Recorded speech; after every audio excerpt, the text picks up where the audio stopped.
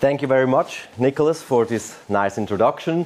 Ladies and gentlemen, my dear friends of liberty, welcome everyone. I'm very glad that you're all here and at this very special event of the Liberal Institute and Students for Liberty, Studierende für die Freiheit. It's not only special because we have today a very famous and interesting guest speaker, but also because today's language, the spoken language, will be English. So I hope this comes as no surprise for no one because it was written in the invitation, but usually our events are in German here in the Swiss-German side of Switzerland. Today we will discuss a very heated and inconvenient topic. We will discuss about war. For a long time, many people here in Europe thought, well, war is something that is only happening very far away, right? But the events of last year taught us otherwise. War is a very strange phenomenon. Almost no one wants it, but it happens anyways. Wars are occurring. But why? Today we want to ask ourselves the questions, what are the causes of such a terrible thing as war, and if there are specific environments in which wars can occur more realistically, like in socialism or in capitalism. Socialists are blaming capitalism for being the main reason for war, which should come as no surprise because socialists are blaming capitalism for basically every single problem they identify, right? But a Marxist thesis, which became quite popular also among non-Marxists, says that wars are primarily fought because capitalists and entrepreneurs demand it. And the reason they're doing it is because they want to get violently access to new markets, to get violently access to new natural resources they want to put their hands on. And of course, one can argue, well, that the arms industry has no interest in peace. That there's certainly some truth in this argument. But, of course, we have to be very careful because capitalists and capitalism is not the same at all. We have to think about that. Capitalism is a natural order of free markets and protected property rights, while capitalists are entrepreneurs who want to make profits, and they very, very well do and had in the past different interests than in a capitalistic system would have. So they demand, for example, to lock out their opponents from free markets. They want to block them from free accessing the markets, and so on. So they have, or they, for example, force the consumers to buy their products, which is not a capitalistic element, but capitalists demand these kind of things sometimes. So we shouldn't mix up capitalism and capitalists. When we look at history, we have to notice that wars were occurring much more in the era where capitalism was not around at all. Let's say before the 19th century. Erich Wede, a German sociologist who deals intensively with this topic, concluded that the danger of war between two states are massively lower if the states are organized democratically as well as if they're economically dependent on each other. In other words, if they're trading, which is of course a capitalistic element. Socialism, on the other hand, is characterized by aggressive redistribution of property titles and brutal force. Historically, more capitalistic-oriented states were also democracies, and more socialistic-oriented states were non-democracies. And this makes sense. Socialism is not about peacefully and voluntarily trading with each other while everyone's property is secured. No. Socialism is about concentrating power in the hands of a small political elite who can command what everyone else within this state should do and how they should live their lives. War is insofar only a logical continuation of the socialistic principles. The aggression of the state is just not limited anymore to within the state borders, but it's also going outside and spreads over to other territories which they're trying to control or influence. So we could say that socialism historically was not good for peace, and it probably never will be. But what is it that makes capitalistic countries more peaceful than socialistic ones? What is more important for peace? Is it the democratic element, or is it the property protection element and other capitalistic elements? And how can we make the world a more peaceful place? Let's find out. I'm sure today's guest speaker, Yaron Brook, has a lot to say about this topic, and we are so glad that you're here. And he came from the United States. He's now on a tour in Europe, and we're very glad that he is today speaking to us. Let me quickly introduce him, even though many of you, or almost every one of you, already know him very well. Yaron Brook is an Israeli-American entrepreneur, writer, and activist. He's an objectivist and the current chairman of the board of the Ayn Rand Institute in the United States, where he was executive director from 2000 to 2017. He's also the co-founder of BHZ Capital Management LP, and Yaron Brook was born and raised in Israel, and his parents actually, which came from South Africa, were socialists, which is quite interesting background story.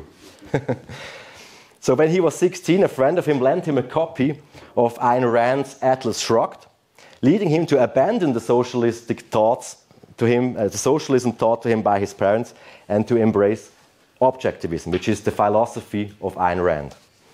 He published many books, is a beloved speaker at several events, and also runs his own podcast and videocast, which is called the Yaron Brook Show. I'm very glad to have you here. Yaron Brook, thank you very much for coming. The stage is yours. Thank you.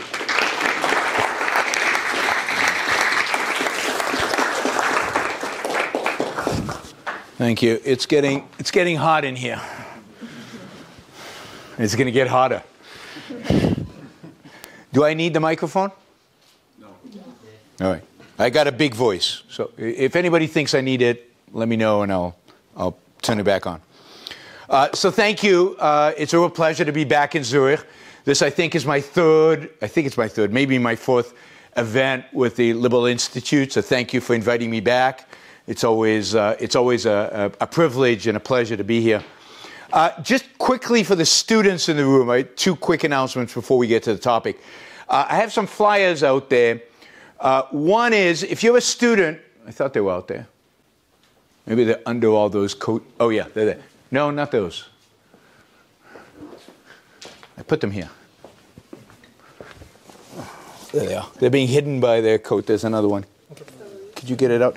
Anyway, if you're a student, you can get a free Ayn Rand copy, a free Ayn Rand book, if you scan the barcode, and you can download a free book, any one of her books. So there'll be a whole menu of books, and you could download.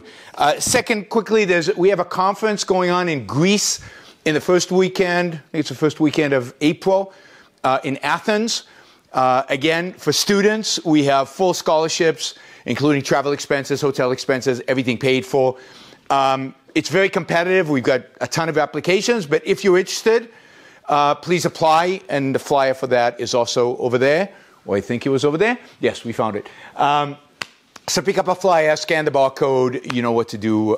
You know what to do from there. All right. So one of the things, as we've just heard, Europeans, I think, not so much Israelis, but Europeans, war is a distant memory. War is something Europeans have not had to think about, deal with in a very long time. You've had some, in a sense, skirmishes. The breakup of the Balkans is one major example in the 1990s, where different tribes were fighting each other. They still want to fight each other. So far, it's kind of peaceful. But that was the extent of war from the perspective of the Europeans. You saw it in the Middle East, and to some extent, you had to deal with it with the migration crisis in the mid-2000 teens. But it didn't involve actual European forces. And indeed, I think this idea of unity through trade seemed to very much apply in Europe. The European Union, of course, created a system where where there's a free movement of labor, capital, and goods, and has resulted in 80 years of peace, in spite of the fact, and I don't want to offend anybody, but in spite of the fact that Germany is right over there, right? We still have peace. So it seemed like this trade worked. And indeed, a lot of the logic behind the idea of increasing trade with Russia was to further integrate Russia into the system into the European system, and the idea that if we just traded with Russia, then Russia would be peaceful, because at the end of the day, it's all about material well-being. At least that's what the leftists and the Marxists believe, that's what drives history, right? Material well-being, what drives history is economics. And if we can connect the economy of Russia to the economies of the rest of the world, we have nothing to worry about. Indeed, if that were the case, then we have nothing to worry about China, because China is super integrated into the world economy. We depend on China. Most of the goods you buy, I'm sure, in Switzerland are made in China. And indeed, China cannot survive without European and American expertise, capital, investment, and many sophisticated goods, as they're discovering now with the ban on chip technologies going to China. They're suddenly discovering that they can't survive without good relationships with the West. If that was the only factor, if trade was the factor that determined peace or war, we thought there would be no war in Ukraine, between Ukraine and Russia, and there will never be war between China and Taiwan. But indeed, I don't think that the world is determined by economic forces. I don't think the world is determined by trade relationships. I don't think that that is ultimately the determining factor. And we'll talk about it. Trade certainly helps, but there's something much more important than trade. And I don't think it's democracy. Because, I mean, Germany was democratic before Hitler was elected. Russia arguably had a period of democracy before Putin has established his authoritarian rule. Democracies often turn bad. Maybe they don't go to war as democracies, but democracy is not necessarily a stable form of government. Democracies change. The will of the people changes.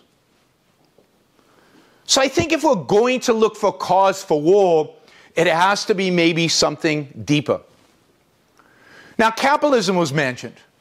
Now, I don't think capitalism is either trade or democracy. I think capitalism is something more substantial, and something more fundamental and substantial, and we'll talk about that. I do think capitalism prevents wars. But what is capitalism? What generates capitalism? What is the cause of capitalism? Maybe if we understood the cause of capitalism, we can understand the cause of war.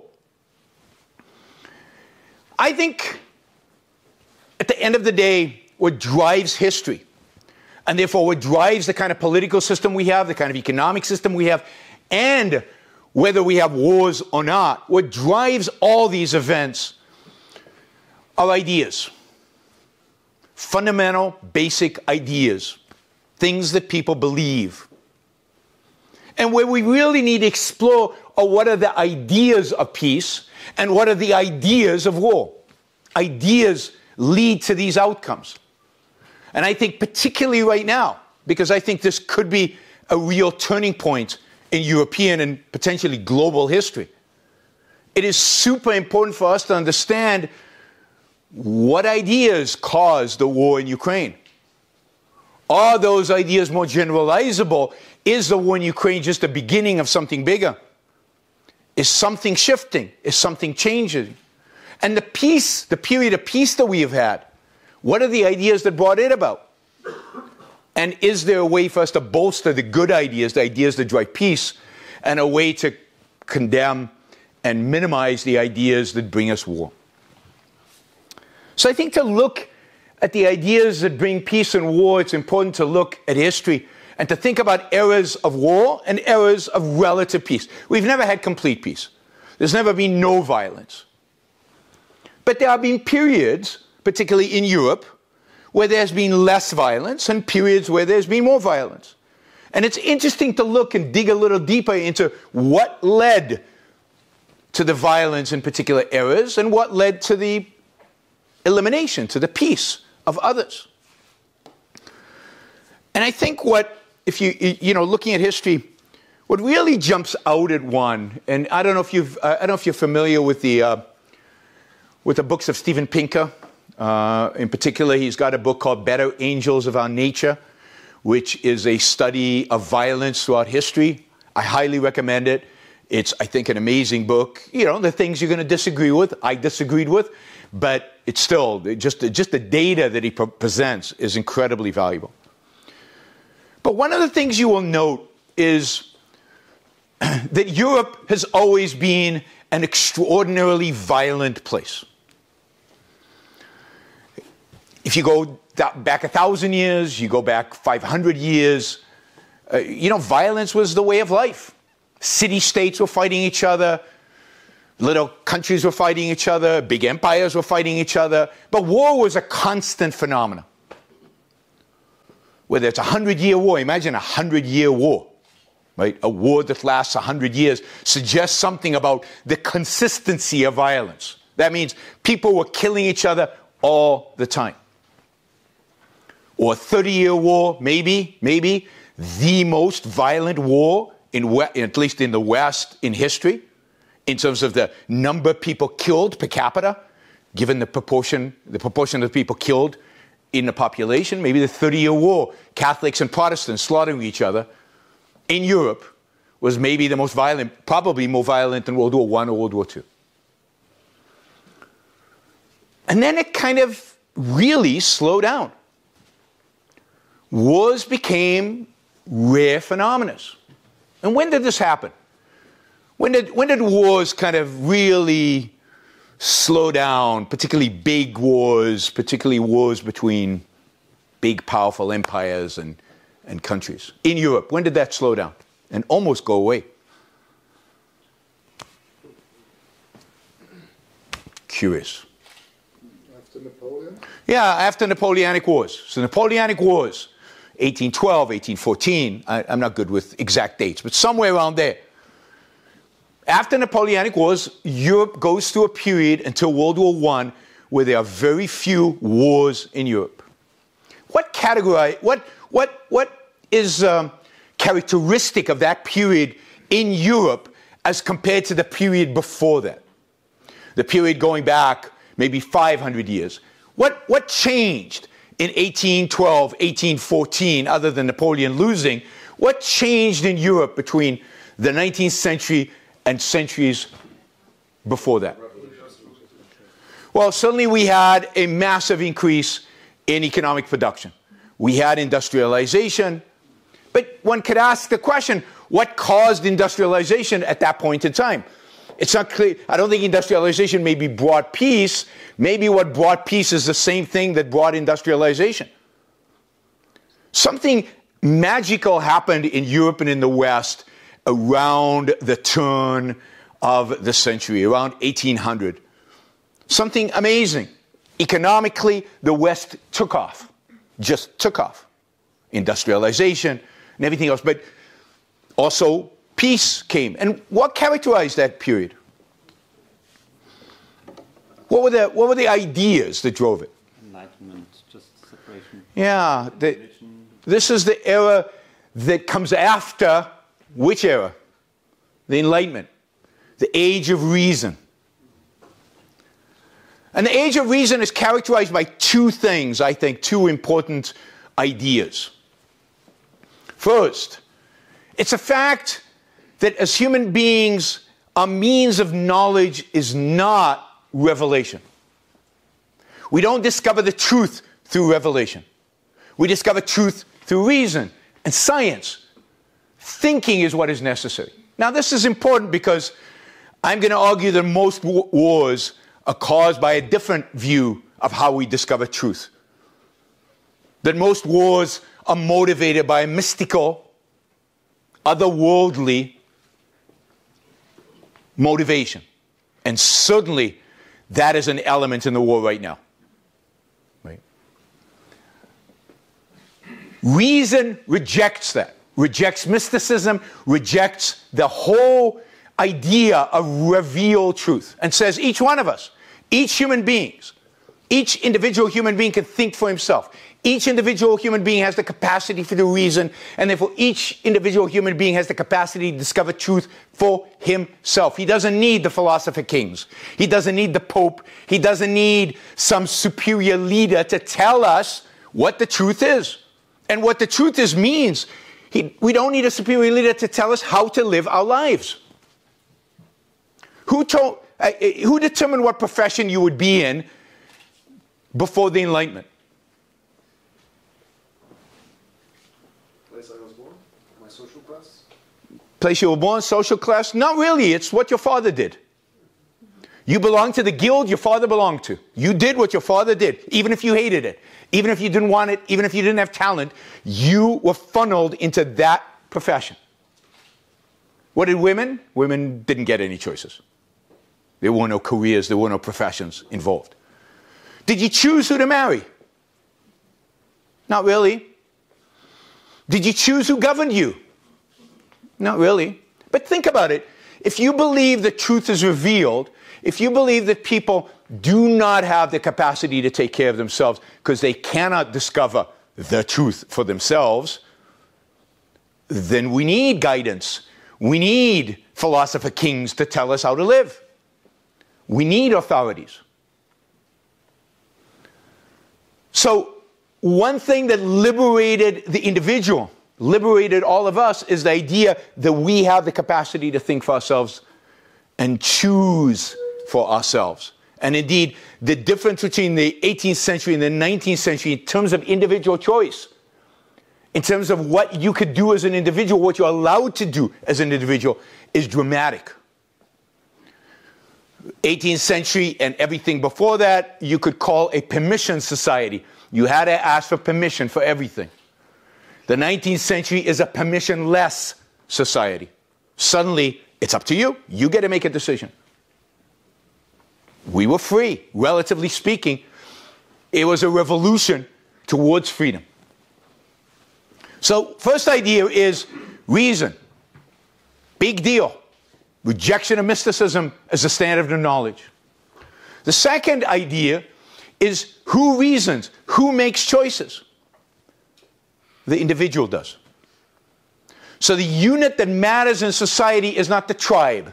It's not the group. It's not the state. It's not any of those things. Not the king. It's the individual. The individual's life is his own. I mean, this is the key political idea that comes out of the Enlightenment, is the idea that the individual's role, moral purpose, is the pursuit of his own happiness, and that he has rights, a right to live his life based on what? Based on his own judgment, in pursuit of his own values. Not the values of the king, not the values of the government, not the values of the state, however you want to define it, not the values of his parents, not the values of anybody else, of the church, his own values. Sometimes they'll be good, sometimes they'll be bad, but that's his problem, not ours. We leave individuals free, we leave them alone. And again, it's connected to the idea of reason. We leave him free and alone because we know he can reason for himself and discover these things for himself. He doesn't need guidance, he doesn't need have somebody hold his hand. Each one of us is capable of living our lives. That is a powerful idea. Again, coming out of a period of tribalism, of what mattered is not the individual, what matters is the tribe. And when the tribe matters, when the tribe is everything, when your purpose in life is the well-being of the tribe, a war is more likely or less likely? If we don't care about the individual, are we likely to go to war? Yes. Look at Bakhmut right now, where Putin is sending thousands of soldiers in wave after wave after wave to be slaughtered and to slaughter Ukrainians. Does Putin respect individual life?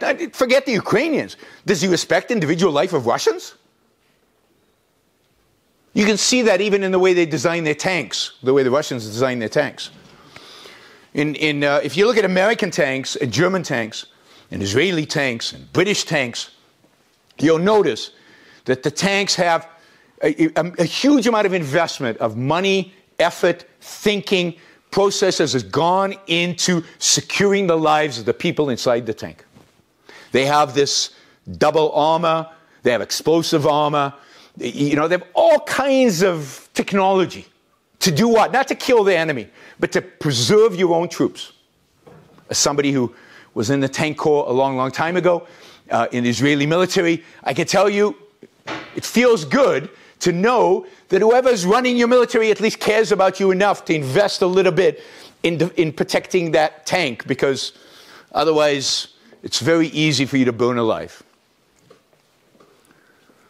That comes from caring about individuals.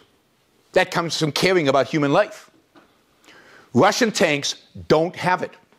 Or if they do, it's plastered together quickly and is not effective. And you can see that again in Ukraine with the torrent of the tanks flying out into the sky as they're being hit. That doesn't happen to American tanks. Doesn't happen to British tanks. Doesn't happen to Israeli tanks. Because the Russians don't care about human life. They don't care about individual human life. They don't care about the individual. So, if you ask me what causes war, I would say it's a negation of reason in favor of some mysticism, mystical cause, and it's the negation of the individual in favor of some collective. Call that collective whatever you want, but in a favor of something else, something, what do they say? Greater than you. Anytime somebody tells you, you should go sacrifice yourself for a cause greater than yourself, run for the hills. They don't care about you. They care about that cause greater than you. You're just sacrificial fodder. And that cause greater than you is almost always, again, the state, the tribe, the collective of one form or another. So, I believe those are the two causes of war. Lack of respect for individualism, i.e. collectivism. Lack of respect for reason, i.e. mysticism. And I'd add one more, because I know many of you are big, you know, economics is very important to you, and economic principles are very important to you. What is war? You know, we know, what is trade? Let's do the positive first. What's trade? What's the relationship between two traders? You know, I gain, you lose, right? Mutual benefit. Yeah, mutual benefit. Trade is win-win. Trade is a win-win relationship. And this is maybe the fundamental principle in economics. That when we trade, at least the intention is for both of us to gain. Sometimes we make mistakes and we'll end up losing. But hopefully, if we're smart, most of our trades are win-win relationships. What is war? I'm in Europe, right? What is war? Is it win-win? Is it win-lose? It's lose-lose. It's lose-lose big time. You could argue the weapons industry is the only winner in a war, and even there, you know, we can discuss what winning means in that context. But clearly, for almost everybody, war is lose-lose. Now, sometimes you still have to go to war, maybe to defend yourself, but generally, you're going to lose something. You're going to lose a lot. Maybe you gain more by preserving your liberty or everything, but materially, it's a massive loss. And again, just look at these Ukrainian cities. Look at the number of lives lost. We'll do questions at the end, if you don't mind. Just remember what you wanted to ask. I promise I'll answer. Massive destruction throughout. And the only reason there's not massive destruction right now in Russia is because the Russians have nukes and nobody wants to attack Russia proper. But the destruction is total. And think about, there's probably in excess of 200,000 young men who died on just the Russian side. Probably over 100, not died and injured, right? But injured so that they can't fight anymore. Serious injuries. 200,000. And that doesn't include the Ukrainians, where it's over 100,000 on their side, probably. We don't have accurate numbers. But, you know, by the time this conflict is over, I wouldn't be surprised if 1 million young men are either maimed or dead because of this. That's lose-lose. And no matter what benefits you might gain, that's lose-lose. And it takes a certain mentality and attitude towards economics that is oriented towards zero-sum thinking that gets you into lose-lose transactions. Because if you're engaged in life to win and really understand that in order to win, how do you win in the game of life? You win in the game of life, among other things, by creating as many win-win relationships as you can, materially and spiritually. You become a billionaire by creating millions, hundreds of millions win-win relationships with your customers. You become just somebody who has friends and enjoys social life by creating win-win relationships with people. And people engaged in that kind of activity, motivated by that kind, are not interested in war. They're interested in creating more win-win relationships. They don't want lose-lose. Lose-lose is like horrible. But think about the Russian economy. I mean, the economy of Russia is based on not quite a zero-sum view of the world, but close to a zero-sum view of the world. The Russian economy is not an economy that thrives on entrepreneurship and innovation and small business and business creation. Under Putin, in particular, the Russian economy is being oriented towards one thing, and really one thing only. What is that? Natural resources of one kind or another, primarily oil and gas. Everything else is being suppressed. Everything else is being rejected, even though Russia has great engineers and great software people. And that hasn't been what you think of when you think of Russia's core economy. The entire state has oriented that economy towards oil, gas, and certain minerals, maybe agriculture. But it's all about taking stuff out of the ground and shipping it somewhere else. Which is not zero-sum. We know it's not zero-sum, but it's as close to you get to zero-sum thinking. There's no reason Russia had to have this kind of economy. The reason is the state decided on it. And one has to think about what is it about Putin that oriented him towards just wanting stuff out of the ground. Lack of respect for the human mind, lack of respect of entrepreneurs. Maybe he didn't want too many independent thinkers, independent doers, independent wealthy people. All the billionaires in Russia are who? Oligarchs. His buddies. Yeah, we call them oligarchs, but at the end of the day, it's just another name for Putin's buddies. Right? And he can control them. Yeah, he's not going to control a bunch of Elon Musks. So the easiest thing is to create an economy where we don't get Elon Musks. And where there is an Elon Musk, they leave.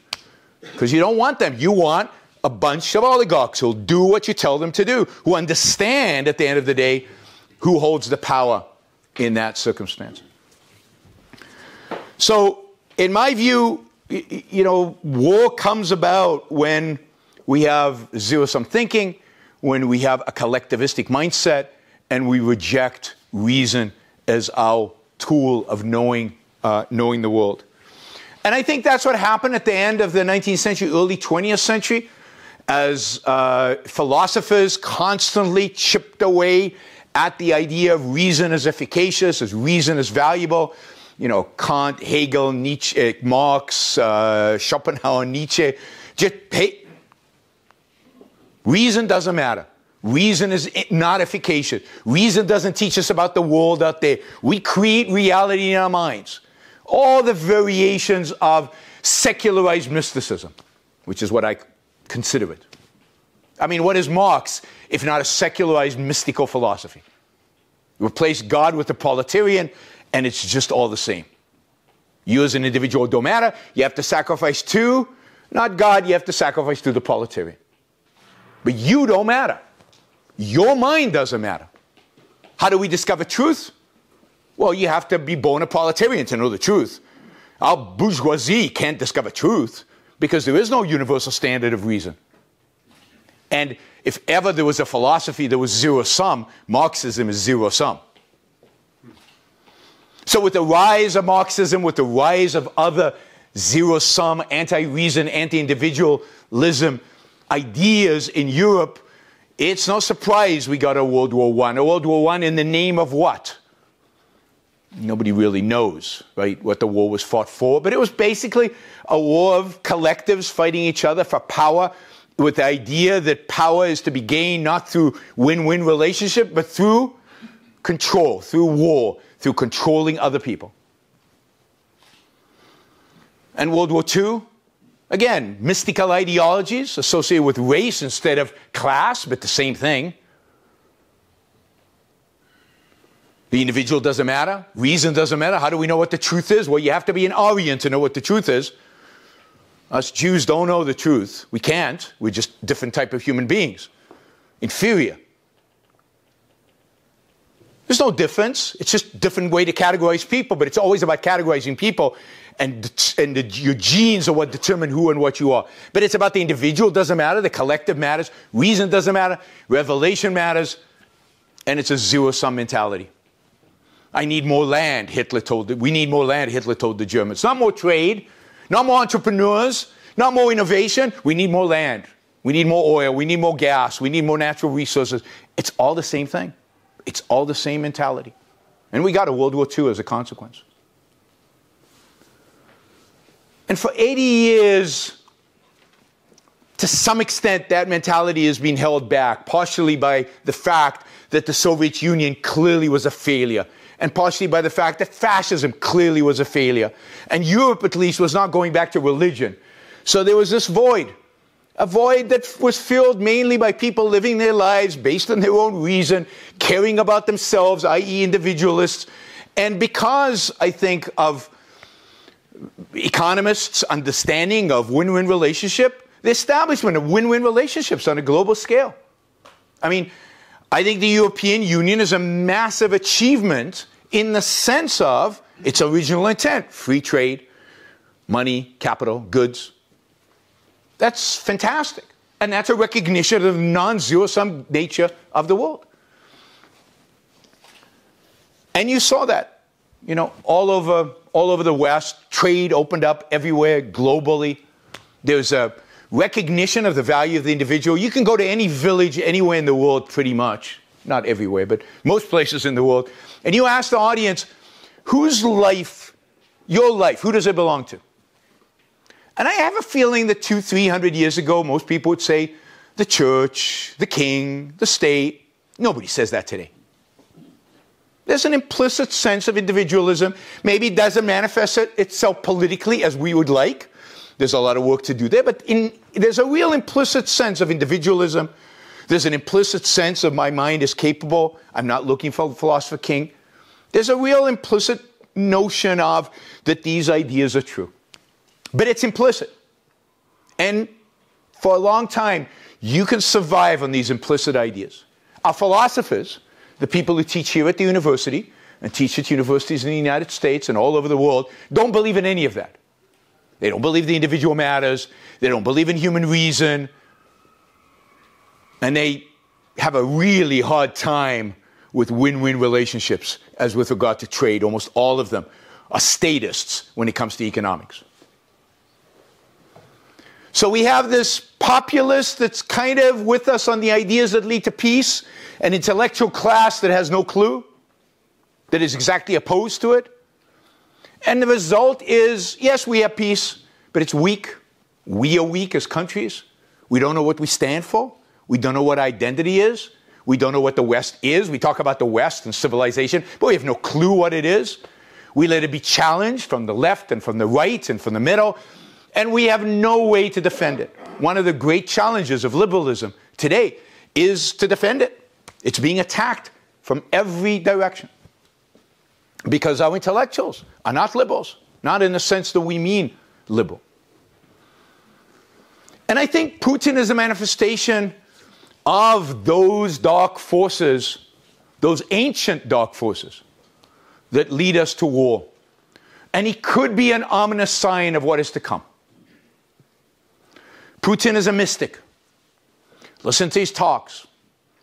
He is filled with this longing for some glorious, mystical, ancient Russian Empire, Russian people, Russian land. I mean, there's like clearly a mystical notion to almost everything that he says and how he inspires his audience. So this is not uniquely to Putin. This is cultural in Russia. There's a Russian spirit, a Russian destiny, a Russian exceptionalism that's built into being Russian. We can argue about American exceptionalism, but American exceptionalism almost always is about ideas. Russian exceptionalism is almost always about genes, about heritage, about being part of this Russian-speaking world. They don't talk about ethnicity because Russia, of course, is multi-ethnic, but they talk about the spirit of the Russian language and the spirit of being Russian. And it's a dominant force in Russia. The individual doesn't matter for Putin or for Russia. What matters for the individual and for Russia is Russia. Sacrifice hundreds of thousands of young men on the ground. Nobody cares.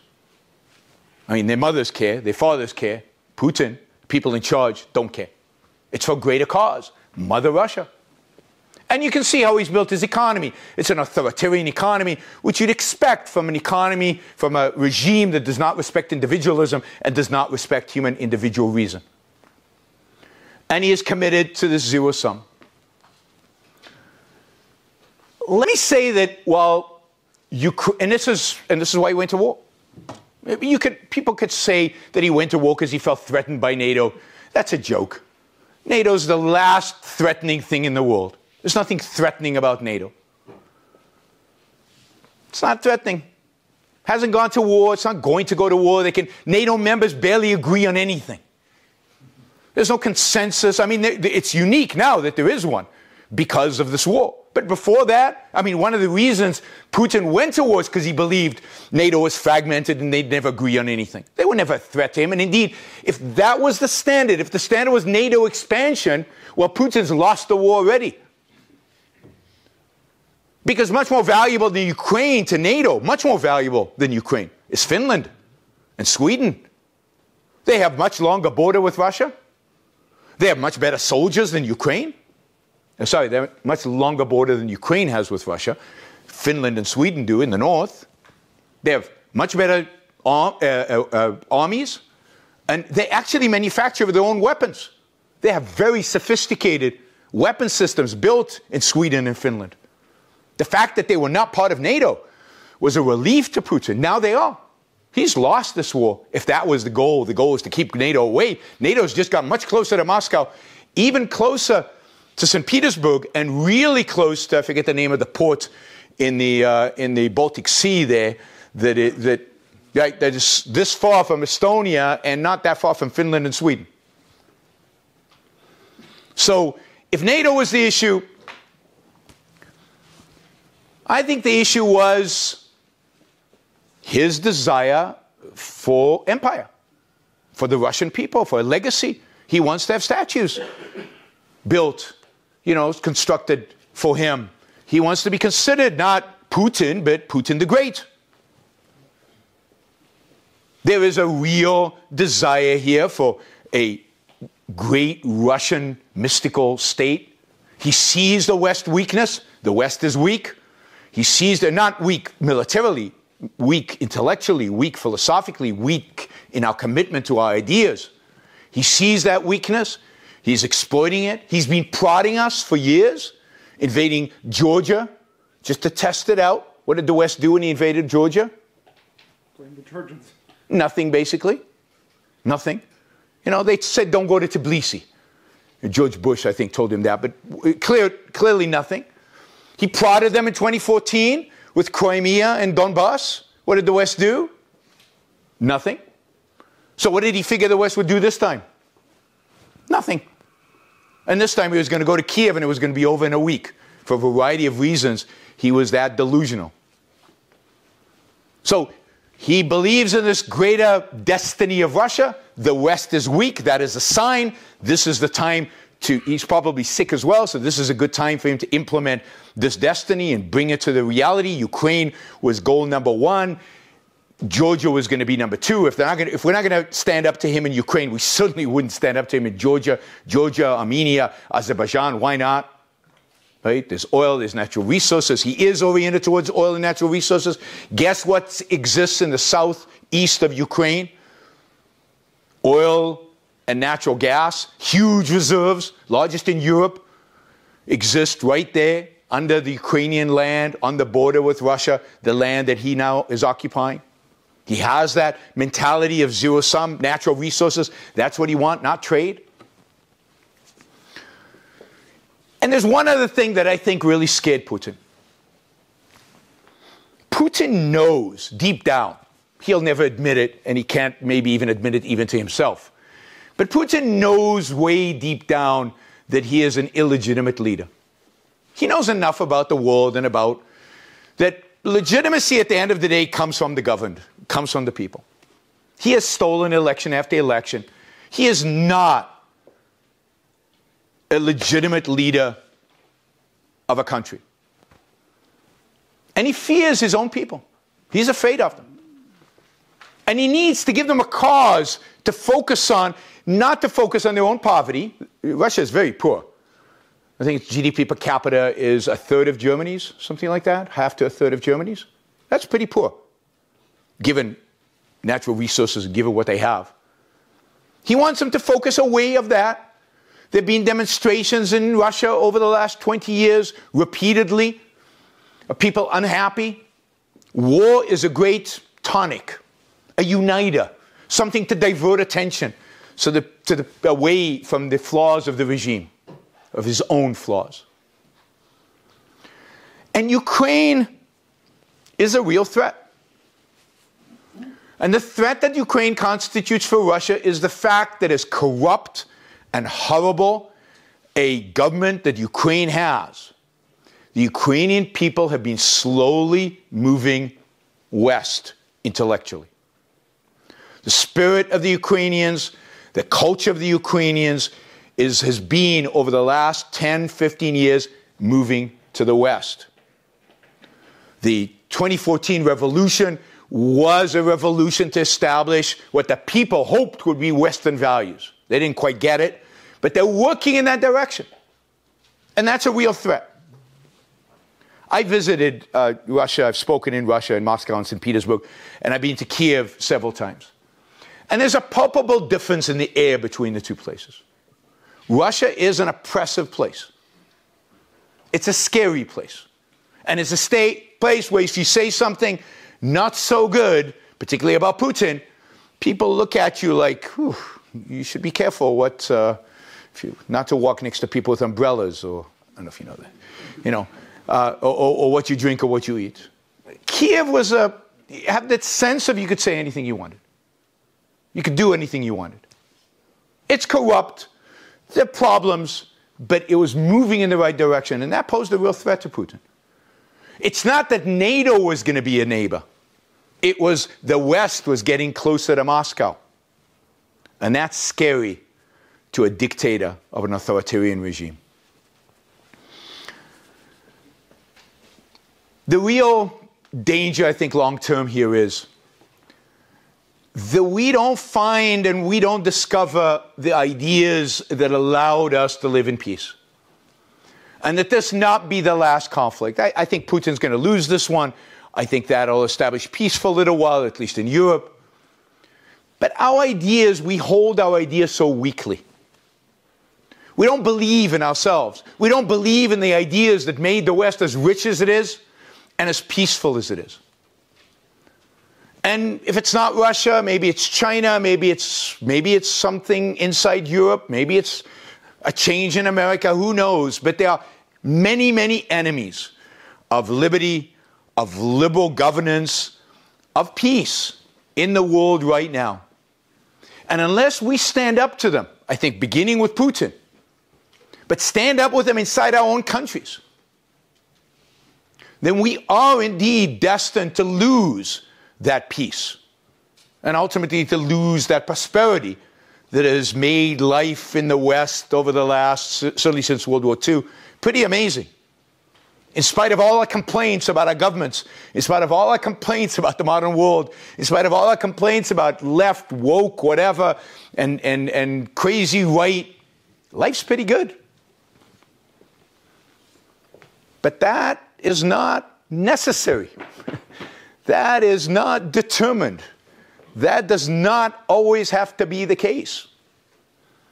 You know, when Franklin left the Constitutional Convention in America, somebody asked him, "What kind of government did you give us?"